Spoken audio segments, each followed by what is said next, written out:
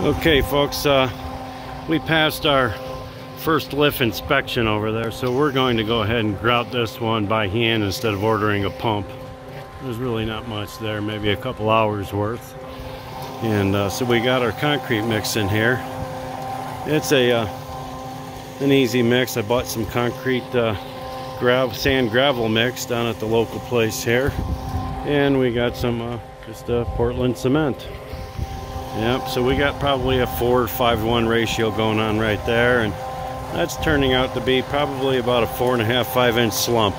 You don't want it any watery than that. A little stiffer would be better, right?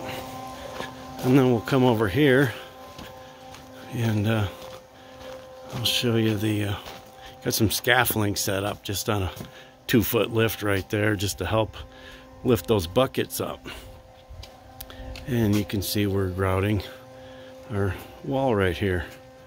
Right here, my next clip, I'm going to go ahead and show you the importance of running a rod down in there when you don't have a vibrator, to make sure you get all those cells covered down in there, because sometimes they don't go all the way down.